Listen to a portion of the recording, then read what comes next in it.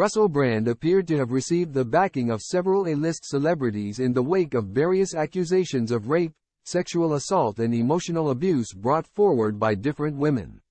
Russell Brand has been accused of rape, sexual assault and emotional abuse over a 7-year period, which he strongly denies. The comedian, who was subject of a joint investigation by the Sunday Times, The Times and Channel 4, has said his relationships were always consensual.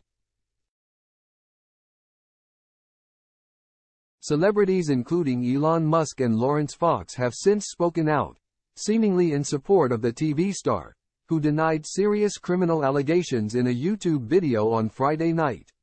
Media personality Andrew Tate, who has himself been at the center of a criminal investigation of alleged abuses committed against 7 women, accusations he has denied, took to Twitter to share his views on Brand's situation. He shared a cartoon meme of a knight preparing for battle. Alongside the title, "On my way to fight the crazy B***H allegations." Tate captioned the image, "Welcome to the club, Russell Brand." In a separate tweet, Tate responded to Brand's video in which he denies the allegations, typing, "Matrix attack." Tesla and ex-owner Elon Musk tweeted.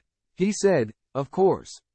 They don't like competition." Actor Lawrence Fox uploaded a video questioning the allegations made against Brand, according to The Telegraph.